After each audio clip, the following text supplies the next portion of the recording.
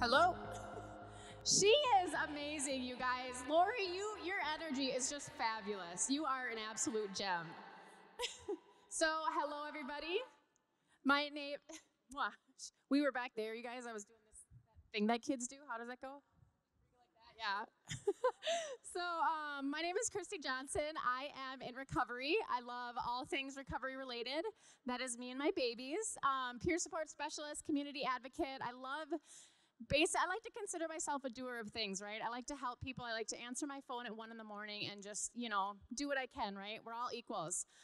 So to me, recovery means that not only can I wake up and know that I have surrounded not only my children, but myself with positivity, love, health, and stability, but I can support others in reaching their goals, right? So when I was young, chaos was a normal, right? I didn't know, my friends had like those moms and dads and, they grew up in the same houses forever. And, I didn't know what that was like, whether that be instability, foster care, being mistreated, or not knowing what my tomorrow would bring. My life took a very pivotal toll when I lost my grandfather in 2007.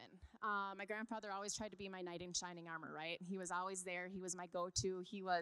I told him about my first period. You know what I mean? Like, he was my guy. So after that, I just kind of felt lost, right? And can you imagine feeling lost when you kind of never felt like you belonged? It's not a good feeling. So in 2007, I gave birth to my first child with one goal of being the most amazing mother possible, and I was. However, shortly after their birth, I went out for a night and was reintroduced to drugs, and I could not stop. So next thing you know, 9 years fly by. And in those 9 years was a child who would eventually forget what their mother looked like and who she was. Let's see, I'm trying to read. And more children whom I chose the beautiful gift of adoption for. Numerous warrants, prison sentences, drug task force raids, and you guys, I had absolutely no care in the world what was going to happen to me. I was living that life, right? Living a life full of chaos means that I did not have to focus on real feelings. And I'm sure a lot of you guys in here can relate to what that's like, right? We wanted to stay numb. We wanted to run from our issues, and we just wanted to be caught up in the chaos, right? You see, I didn't understand addiction. I thought, I'm a monster. I'd rather do this than be a mom. I didn't get it. And what do we do when our life is just unraveling? We keep going, right? We think it's too late. We think we're not worth it. We look at all the things we've done, prison sentences, raids, children that don't know you're their mom. And we're just like, you know what? Screw it. There's no point. So I just kept living that life.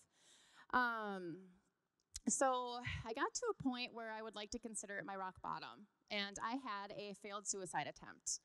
And within 24 hours of waking up from that, now keep in mind, I had been on the run with a felony warrant for a long time. It blew my mind how long that, I was running and they couldn't find me. Within 24 hours of that failed attempt, I was picked up on that warrant. And I can stand here today and tell you guys, because of that is why I am where I am. What I didn't know was that felony warrant would be my last, and I can tell you guys that I have been drug-free since 2015. Yes. You guys are amazing. You see, what I did, what a lot of people do, and I took the treatment option with the mentality of like, oh, sweet, I'll get out sooner, right? I can get back to the game. I can start making money again, and, that's what we do, right? My mind was just not in the right place. I went to treatment. I entered recovery. Did I stay in recovery? No, I got lost again for a while. However, those seeds that were planted eventually grew. And because of those seeds, again, I can stand here and tell you that I've been drug-free since then. But recovery is not perfect, right? No two people's recovery in this room will look the same. My recovery will not look the same as anybody else's. And that's kind of the beautiful thing about recovery, right? A lot of people think, oh, recovery has to be this or recovery has to be that. No, whatever your recovery is, you honor that. This is where I swear. You honor that and you run with it, right? So after I joined recovery, I got pregnant and I gave birth to the most amazing little boy right there. His name is Gat. He is awesome. And due to my past, social services actually removed him from my care after I was already in recovery. Because on paper, they were like, whoa, slow down. You have been to prison. You've given birth to children that you do not have. You are not cut out to be a mom. And so in the middle of the winter, after a C-section, everything, I was walking over a mile to my supervised visits, first thing in the morning after working a night shift. And I went to those visits convinced that I was never going to be his mom. But something about that made me just want to keep showing up. And he is mine. He is all mine. Yeah. Oh. And I do what I do, you guys, so I can help other moms do that and other dads do that and grandparents and everything, right? Like, we are built and capable of way more stuff than we have any idea, you know? And so for a long time, I used to think recovery meant, just not touching the drugs.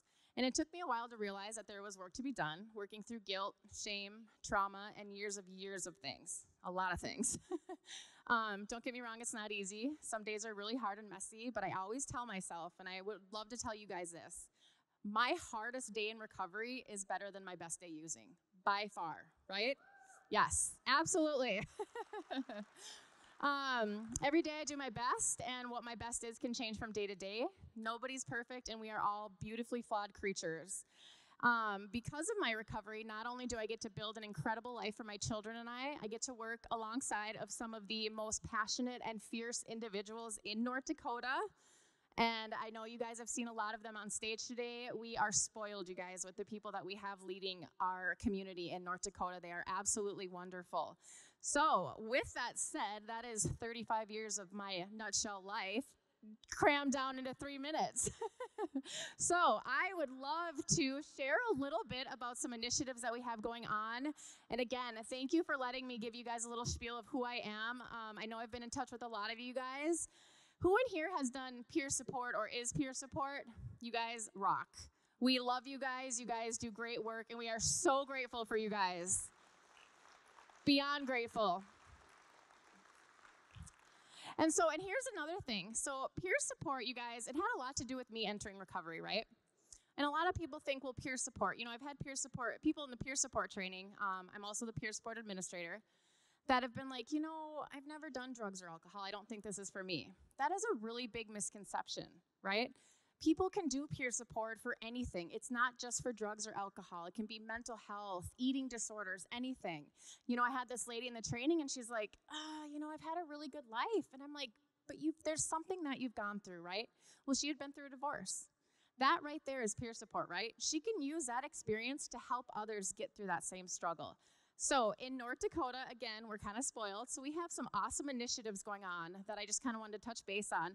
One of them is Recovery Talk. This is great.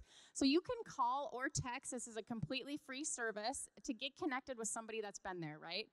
A lot of people struggle after 5 p.m. when services are closed, right? So we started this initiative to just get people connected, right? Whether they want to talk about a bad day or, hey, I'm thinking of going to a meeting. I live in Minot, for example. When we want to connect those individuals with resources so they can start on that journey. And then the other one, get involved in peer support. Let's give it up for peer support. Woo! Yes. You guys are all amazing. So that is, and one more thing. I don't think we have a slide for it. So we have a program called Call K. This program was built around the story of a mom that has dealt with child protection and losing kids and is living a successful life in recovery. If you guys want any information on that, it is very similar to the Recovery Talk that I was just talking about. The whole goal with it is that we can get moms or dads really into recovery if they really want to be, if they want to try something different. The phone is answered by text, calls, anything, day or night. And again, that's just to offer support. So with that said, I will end here. Thank you for having me, everybody. And you guys are absolutely fabulous.